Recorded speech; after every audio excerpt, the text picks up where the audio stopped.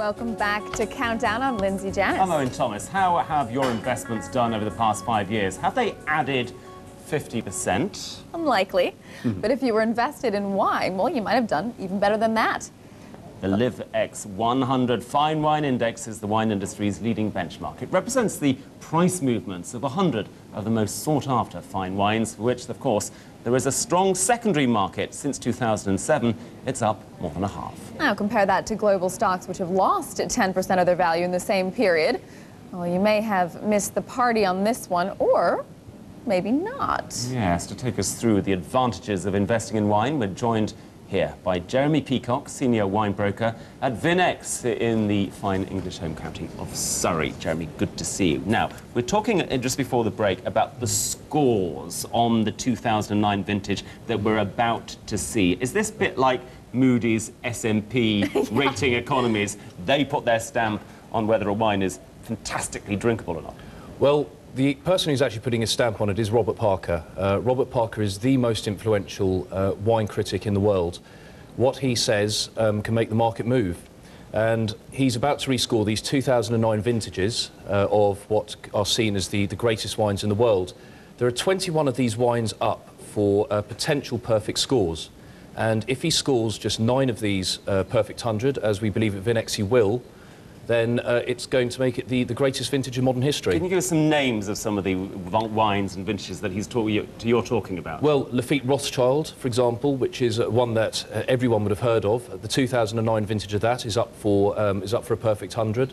Another one is a wine called Cos d'Estournel. That's another 100-pointer as well. So there's a whole list of wines there from the Bordeaux region. How much are these going for? Thousands of dollars? Well, a bottle? Not necessarily. Certainly the Lafittes of this world, you are looking sort of £10,000, £11,000 for a 2009 case. That's 12 bottles in total. But Cos d'Estournel is much more an accessible level for investors who really want to try this market. To what extent is wine recession-proof? Well, it's not really affected by the outside influences. Because there's always loads of rich people around. There's always rich people, and there's always going to be demand for it. But I think the key thing is that it's a finite supply. There's only a limited supply of between 15,000 to 20,000 cases of these wines produced per chateau per vintage.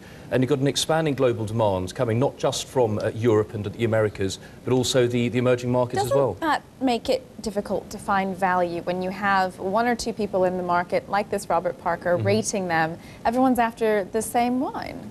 Well, Robert Parker, yes, he has a huge influence, but this market has been around for a very long time, and we can track it back to the 1950s, where we've seen double-digit growth.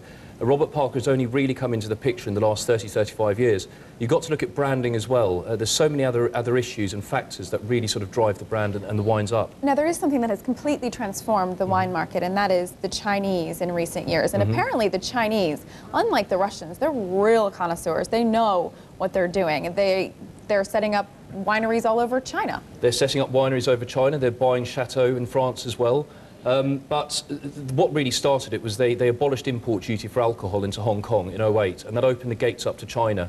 Very similar, we're excited further down the line, is there will be a treaty signed between the EU and the Indian government with the same effect, and that could really start to move the market even further. So how do you actually start investing in wine? Sure, if some of these bankers have got their bonuses, perhaps a little less than they were this time last year, yeah, you can buy at auction and hope to sell in auction in 5 years' time. But presumably the wine funds are an easier way of getting onto the market. Wine funds are certainly an easier way. I mean, we ourselves, we work as brokers, so what we would expect people is clearly you do your due diligence on the markets and choose who you're going to invest with.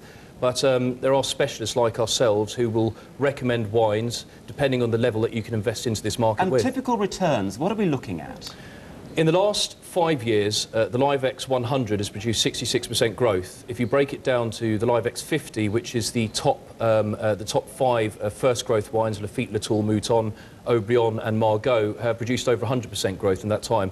We would conservatively predict double-digit 10 to 15% growth year on year. I've spoken to some wine experts who say, watch Burgundy, and this is also happens to be my favorite wine, because the Chinese are going to turn to Burgundy next, and it might be an opportunity to get in there. What do you think?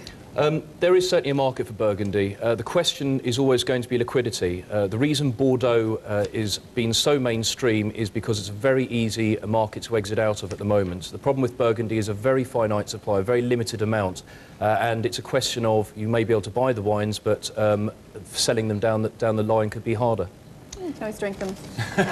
Jeremy Peacock, Senior Wine Broker at Vin-X. Many, many thanks, or cheers, I should say. Lindsay, I've got a question for you. What is Greek for wine lover? I don't know. Enophile. Pub quiz tonight. We have some breaking numbers on the Swiss economy, and they're crossing